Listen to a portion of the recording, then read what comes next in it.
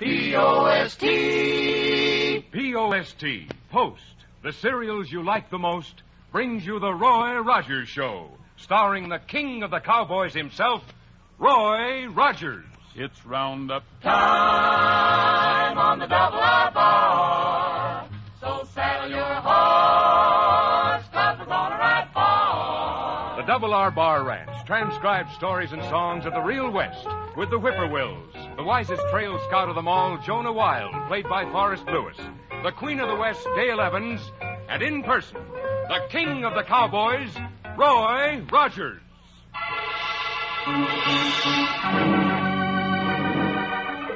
Well, howdy, folks. This is Roy Rogers. Say, do you ever complain about having the same old breakfast day after day? Well, you don't need to, buckaroos. Just have Mom keep a supply of Post cereals on the shelf. Then you can choose the breakfast you want any time you want it. You can count on anything bearing the brand name Post. Well, sir, Dale and Jonah and I are on our way to Panhandle Hollow. The sheriff sent word that he's trapped Herb Selby in a cabin out there.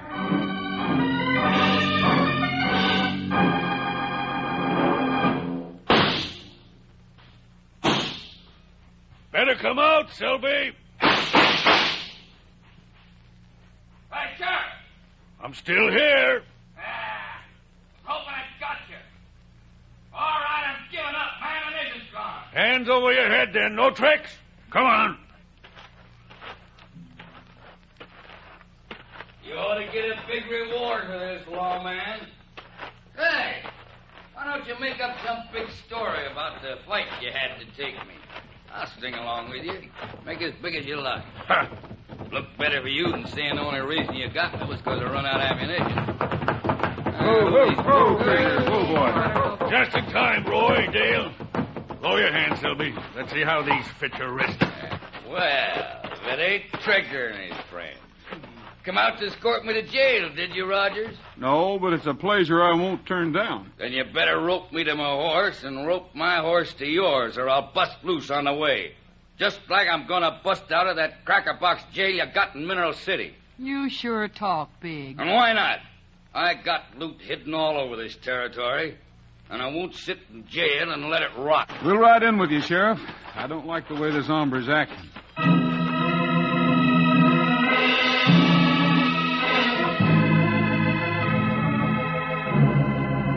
And even that's a pretty good chunk of loot, ain't it? But I got still more hidden out. I got $1,400 last night. I held up Glenn DeBona, and the sheriff's been chasing me ever since. Now, could I have... Glenn DeBona? You're talking through your hat. If Glenn had been held up, he'd have reported it to my office, and no reporters come in. Let's go, Roy. I don't think you realize what you're letting yourself in for, Selby. The more crimes you confess, the longer your sentence will have to be. Except I'm not going to serve any sentence. I'm going to break out of here in a couple of days. He's just a smart-aleck kid. But a bad hombre all the same. All right, you want to bet on it? You want to bet it I won't break out? Sheriff, let's get DeBona over here and ask him if he was robbed. We've got to find out how much Selby's talk is truth and how much he lies. Go right ahead. While we're waiting for him, I'll slip over to the bank. Some counterfeit money showed up there, and I want to get a report ready for the federal authorities. Okay, Sheriff, I'll call him. Make yourselves comfortable in the office. We will, thanks. Oh, I tell you, Roy, that blow the bugle here I come attitude of his is getting to be more than I can stand. You wait here. I'll call Glenn. Sure, Roy. Now, Jonah, you give the sheriff his dues. He's going there to try and float a loan so he can get Dorothy May another present. But presents ain't going to do that polecat no good now. Not after last night. What happened last night? Well, he had a date with Dorothy May and didn't show up. Well, she'll understand if a man's business keeps him from getting... No, 'twarn't business that kept him away. No, sure. You see, I happened to pass by the sheriff's right after supper, and I seen him through the window. Cleaning spots off his celluloid collar with a piece of art gum eraser. Cheapskate. I knowed right away what he was up to, so I got Caroline Seplow to phone and say that she was a friend of Dorothy May's, and that Dorothy May was indisposed, and so would he not come over. Why, Jonah Wild. His goose is cooked. Dorothy May sat there all evening with nothing to do. Nothing to do but watch the clock and tap her foot. Well, Glenn will be here in a few minutes. He seemed a little upset when I said we were at the sheriff's office. He's probably on edge after working at the Mitchell Ranch all year and trying to help his sister keep the bakery going, too. This is the first week he hasn't had 2 jobs, remember? No, Glenn didn't sound just edgy. There was fear in his voice, too. Well, he'll soon be here. We can find out then if anything is wrong.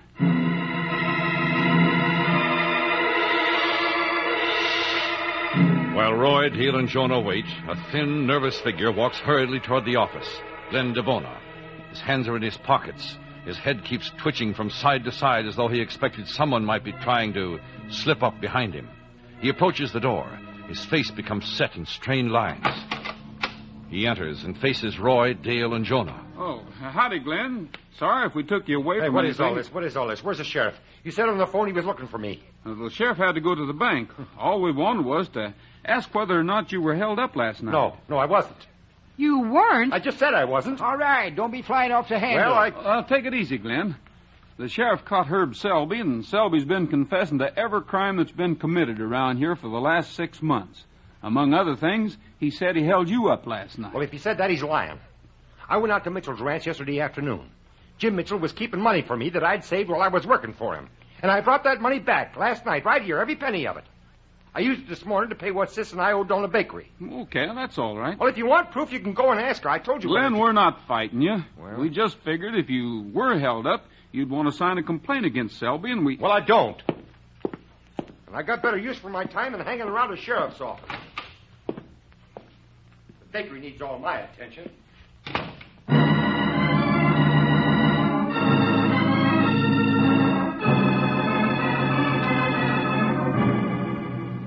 You're not as big a public enemy as we thought, Herb. Just a big bag of wind. All the holdups you told us about are probably brags. If you want us to believe you're such a clever fella, you should offer some kind of proof. Huh. Okay, I don't need that $1,400 I took from DeBona. That's chicken feed. So I'll tell you where it is. That'll sure help. You know the cabin where the sheriff took me? Yeah. Well, there's a pine tree about 10 feet from the south corner. The money's at the base of the tree, on the side next to the cabin. We'll have a look. I'll probably be gone before you get back. But anyway, you'll know I back up my claim. I doubt you'll be gone, Selby. I think you'll be right where you are for a long, long time.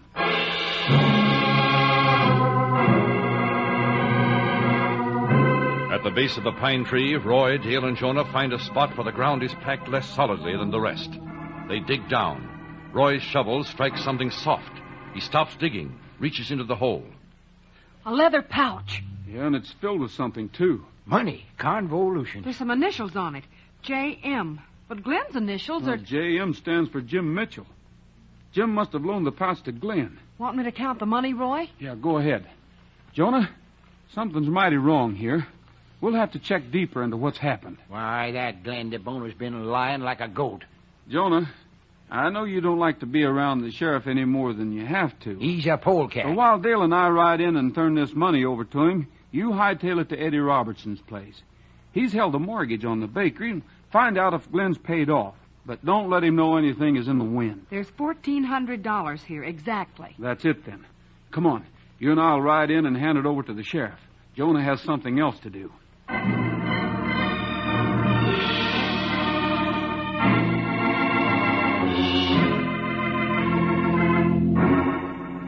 I don't understand this, Roy. I don't understand it at all. It's a mystery to us, too. Glenn can't get his money back unless he admits it's stolen, can he? Well, howdy, Jim. Hello, Mr. Mitchell. Afternoon, Jim. Howdy. I understand you people have been trying to give Glenn DeBona a bad time. That's hardly true. News travels fast, doesn't it, Jim? I rode in to be a character witness for Glenn. He worked for me for a year, was one of the best hands I ever had. Did his work well, no carousing or gambling, and he saved his money. Yeah, we understand he did. He earned $1,200 while he was here and saved over $1,000 of it. Fact is, last night he came and took what he saved, $1,017.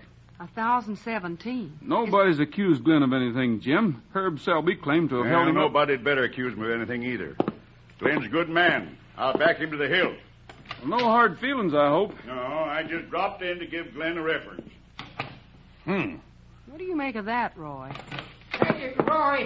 Oh, Roy. What? Roy, can I have the rest of the day off?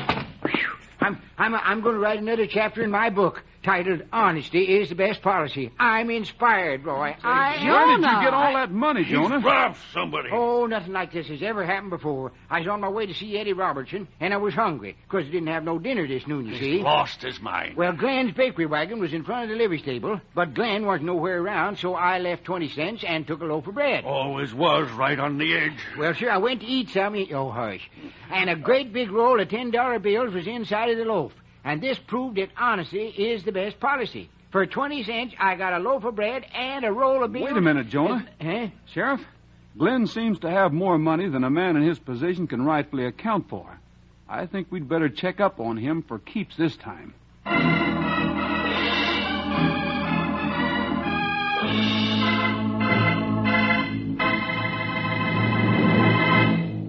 Say, it's easy to blaze the trail to a better day. Just start off with a rip-snorting breakfast built around new, improved Post Toasties. Fresh, crisp flakes of corn, rich with sweet kernel flavor. Yippee! What a feast! Post Toasties, heap good cornflakes. The best thing that's happened to corn since the Indians discovered it. Heap good cornflakes. Post Toasties, heap good cornflakes. And, Mom, if there's a paleface at your house who hasn't an appetite for breakfast, try setting a big bowl full of Post Toasties at his place and watch him eat hearty. Remember, Post Toasties with sugar and cream are heap good and heap good nourishment, too, for rockin' horse cowboys or big braves. So be a good scout, Mom. Dish up Post Toasties, the best thing that's happened to corn since the Indians discovered it. Post Toasties, heap good cornflakes. The best thing that's happened to corn since the Indians discovered it. Heap good cornflakes. Post Toasties, heap good cornflakes.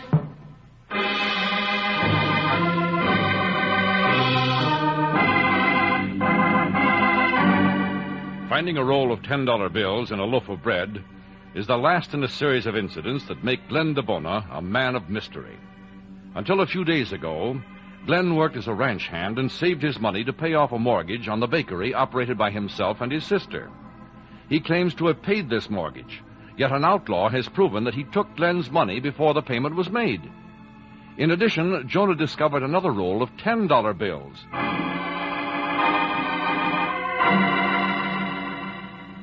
Yeah, all this talk about inflation is just so much eyewash. I say, it's just so much eyewash. Did you ever hear of a bigger bargain than I got? A loaf of bread and a roll of $10 bills for 20 cents? Are you all through now, Order? Through what? Jabbering. Roy's trying to say something. Oh, convolution. Well, excuse me, Roy. Well, I'm trying to find out whether or not you asked Eddie Robertson about Glenn paying off the mortgage. Well, certainly I say. By doggies, I didn't. This windfall come to me and I clean forgot it. I'll go, Roy. Well, maybe Dale should, Sheriff. We don't want it to look official yet. I'll take care of it. You better stay right here. And be ready for trouble, Sheriff. Jonah and I will go on over to the bakery and have another talk with Glenn.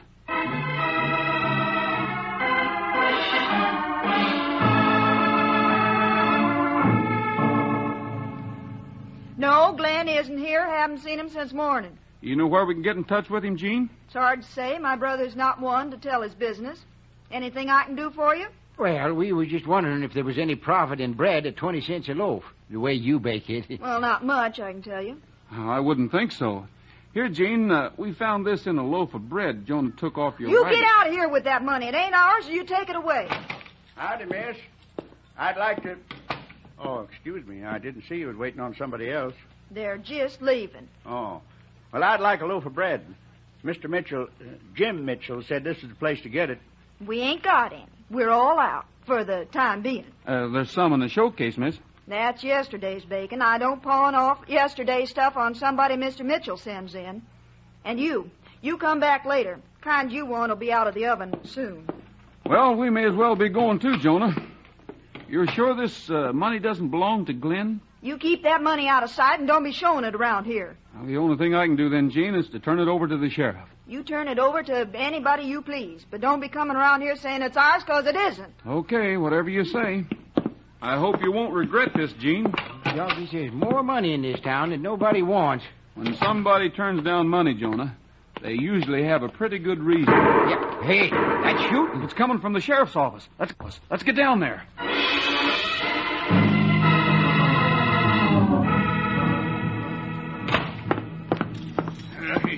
He did just what he said he would. He got away. Herb Selby. Convolution. I went into his cell.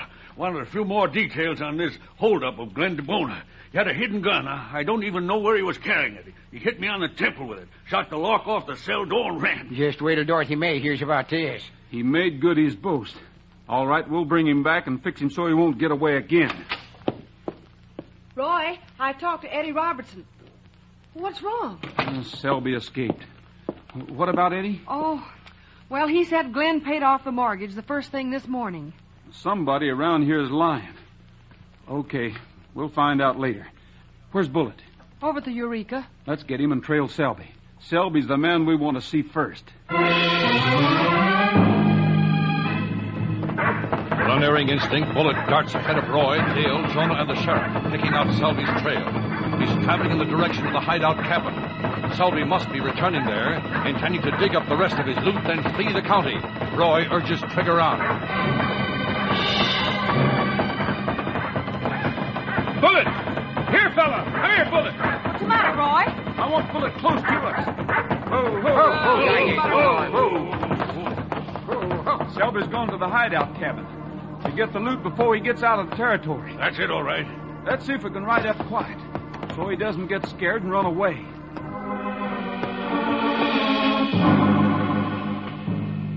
He must be inside the cabin. There's his horse. Quiet, Bullet, quiet. You better keep under cover. This man's pretty handy with a gun. I'll watch myself. Oh, why are you saying that, Tin Star? Just 'cause he slapped your head with a gun? Oh, sorry. Yeah, personal, I think you're giving too much credit to him and not enough to your big head. Jonah. It's hard not to hit that thing. Cut it. This is no time for wrangling. You two cover the sides of the cabin. I'll see if I can get up to the door. Quickly, but with caution, Roy moves toward the front door of the cabin, while Jonah and the sheriff go to the sides. Roy is within 10 feet of the door now. No cover is between himself and the cabin. He races across the ground, bending low, gun ready. He reaches the cabin. Presses back hard against the wall. The door is to his right, a window to his left. He listens. There is no indication that anyone is inside. He reaches out with his boot, kicks the door open. Shots from inside. Roy ducks back against the wall. Don't try to come in, Rogers, or I'll kill you. Herb Selby.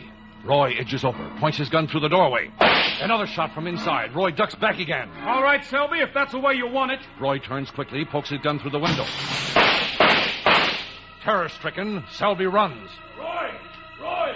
He's out the back window! Bullet! There, fella, take him! Go get him!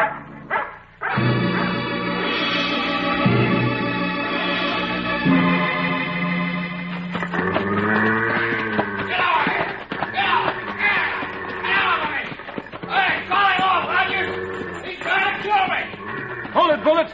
On guard, fella. That's enough. Take it easy. Boy, Bullet wasn't fooling. Stand quiet now, boy. You got your cuffs, Sheriff? Right here. Oh, yeah, he always got his cuffs and things like that. Just he can't keep his big head from being bopped by a gun. I'll talk to you later, author. I'll make it the next time, Rogers. No need to come this way next time, Selby. The loot's all dug up.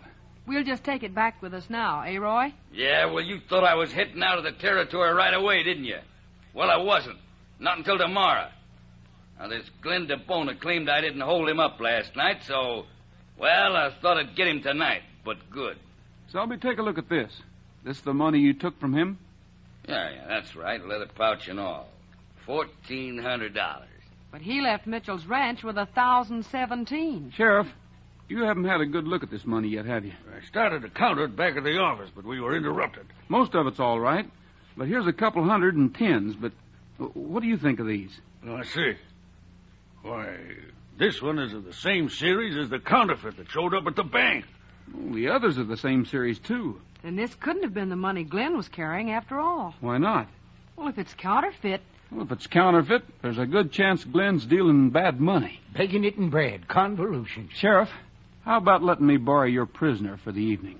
Selby? Yeah, he may be able to help us get evidence on some counterfeiters. That is, providing you still want to do that one last job, Selby. Anytime, Rogers.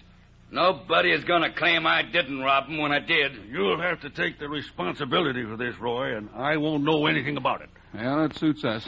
Selby, we'll stay here until dark. If you try anything between now and then, you're just another prisoner who tried to escape, understand?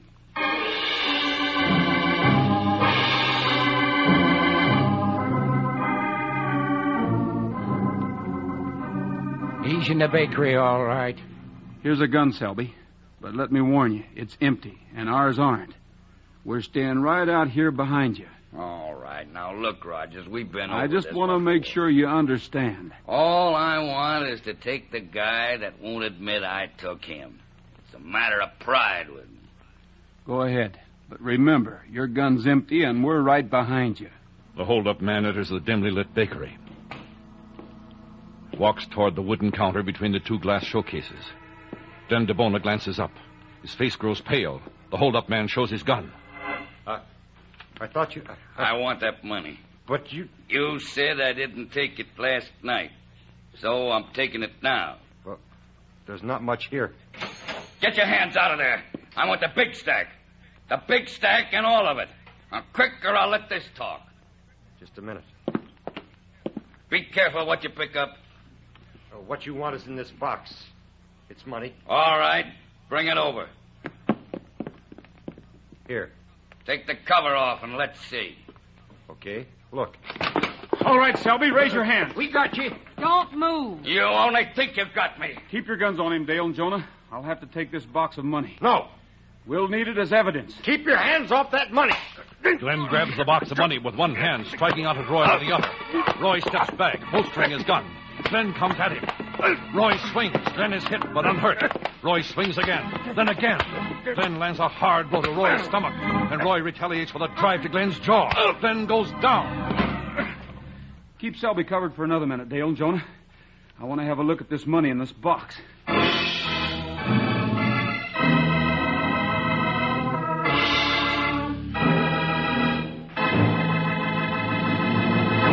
Howdy, pards. Things sure have been jumping at the ranch, and that's just when a feller needs a good supply of energy most. So take an old hand's advice. Tomorrow, when you roll out of your bunk, corral yourself a bowl full of that great energy-giving cereal, Grape Nuts Flakes. Why, 2 minutes after you polish off a bowl full of Grape Nuts Flakes, their powerhouse whole wheat energy starts to go to work for you. That's the kind of quick energy you fellers and gals need. And you get it from Grape Nuts Flakes, 'cause their 2-minute energy has been tested and proved. And you go for Grape Nuts Flakes sugar-roasted flavor. It's plumb delicious. So ask Mom to get you Grape Nuts Flakes, the 2-minute energy cereal. Look for Roy's picture on the front of the package, you hear? For 2-minute energy, what'll we eat? Grape Nuts Flakes, oh boy, they're a treat. Yes, their 2-minute energy has what it takes. So rise and shine with Grape Nuts Flakes.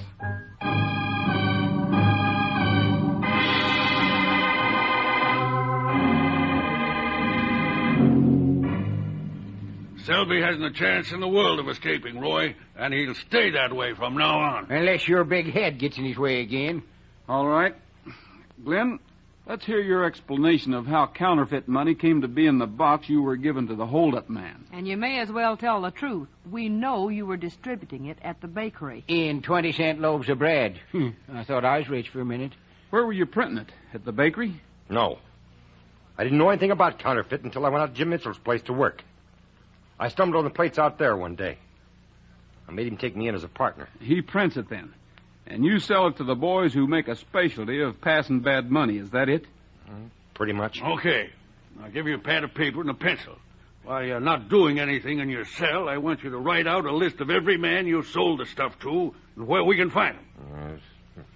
You going out to pick up Jim Mitchell, Sheriff? Right away. Drop over to the cafe on your way back. We'll have a little supper tonight. I will if I have time, Roy. I'm not sure. If you do have time, we'll be there anyway.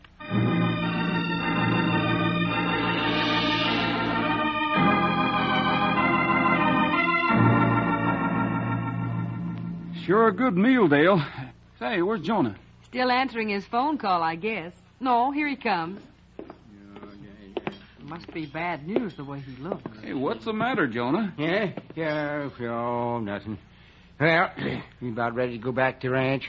Yeah, but I thought you were going to call on Dorothy May tonight. Yeah, well, I was, but now well, Roy, I don't know. That phone call was from somebody that said she was a friend of Dorothy May's, and she told me that Dorothy May was indisposed, so would I please not come over tonight? Uh-oh. Yes, I see what you mean. Say, the same thing happened to the sheriff last night, if I remember right. Uh-huh. Oh, what are you going to do about it? Well, I can't make up my mind, Roy. If somebody's playing a joke on me and I don't go over, and Dorothy May has to sit there all evening alone watching the clock and tapping her foot, war. And on the other hand, if the phone call ain't a joke and I go barging in and she is indisposed, war. The frying pan on the fire. Yes, times like this, a man don't know his own mind. Say he don't know his own mind. Whichever way I turn, I'm a heel. Hey, look out the window passing by. Eh? The sheriff. A dozen roses and a box of candy. Yeah, say that. Wait, that polecat's got his face all shined up. And heading straight towards Dorothy May's house. I'll salivate him. I'll salivate that chucklehead. Yes, sir. It looks as though we'll have a mighty interesting evening. Turnabout sort of fair play at that, isn't it, Dale?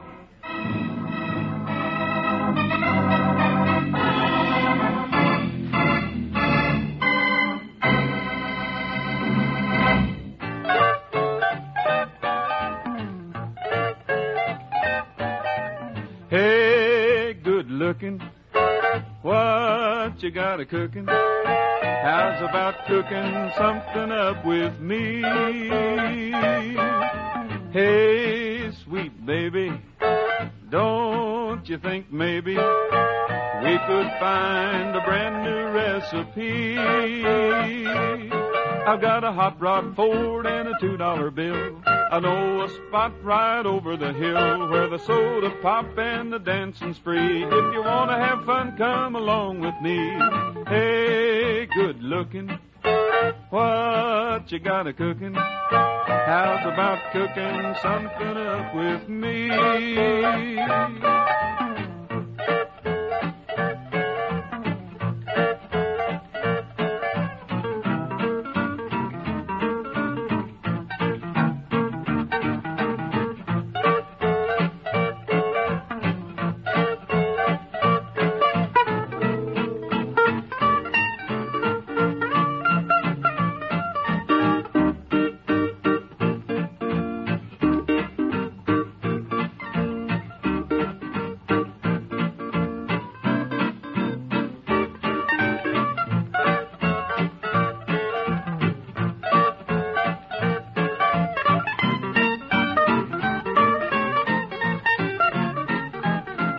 I'm free and ready, so we can go steady. How's about saving all your time for me?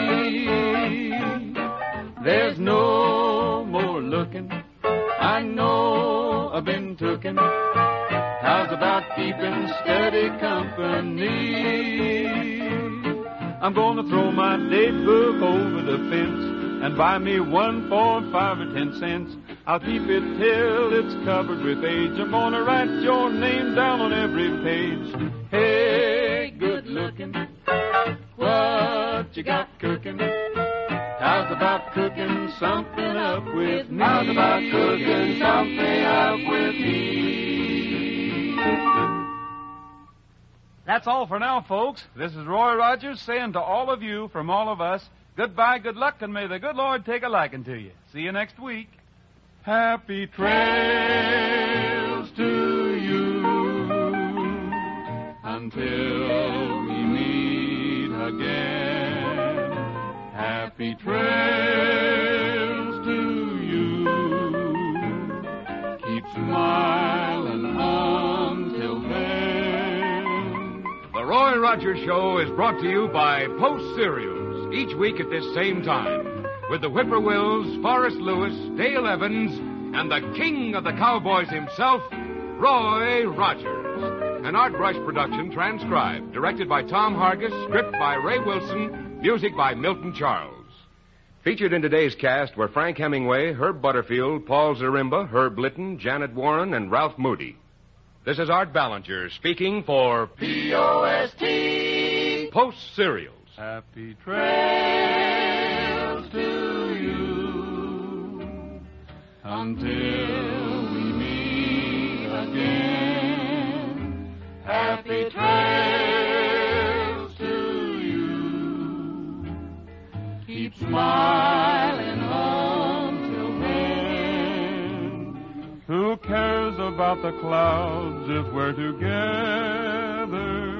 Just sing a song and bring the sunny weather. Happy trails